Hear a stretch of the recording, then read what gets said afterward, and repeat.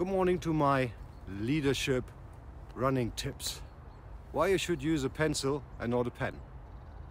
In the pencil versus pen debate, parties from both sides make vehement and sometimes barely logical arguments in support their championed writing implement. According to proponents, a few reasons why pencils are better than pens. And now you probably guessed it, what my favorite writing equipment might be. So, first, no ink smudges on the pages, your clothes or your hands. It's much easier to draw with a pencil than with a pen, and much of my note-taking involves drawing things along with writing words. Third, unlike much of what we do in life, pencil marks are erasable. It is. And I like the feel of graphite scraping against the paper. An idiosyncrasy perhaps, but I'm not alone. Sharpening a pencil forces you to take a pause, and pauses are essential to productivity and creativity. Pencils are more environmentally friendly than pens. Take that.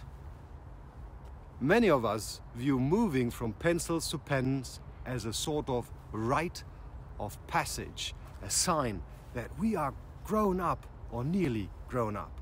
But in this context, does being a grown-up mean that we are less likely to make mistakes? Honestly, grown-ups make just as many mistakes as kids do.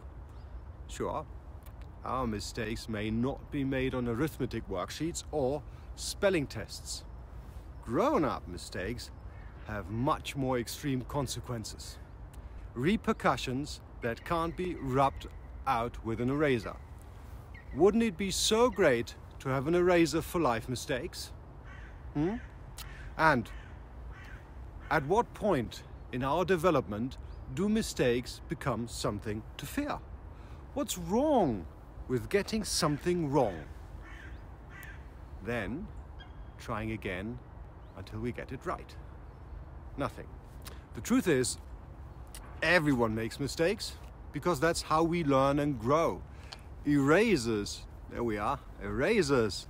They are for people who are willing to correct their mistakes.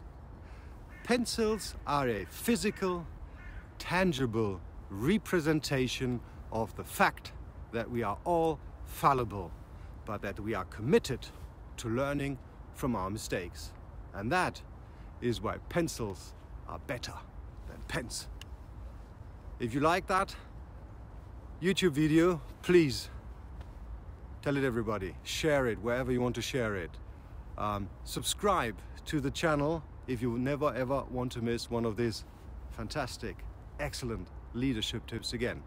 Thank you and have a great day.